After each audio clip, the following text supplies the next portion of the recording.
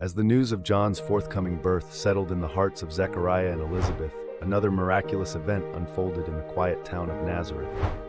The angel Gabriel visited Mary, a young virgin betrothed to Joseph, with a message that would transform her life and the world. "Greetings, favored one.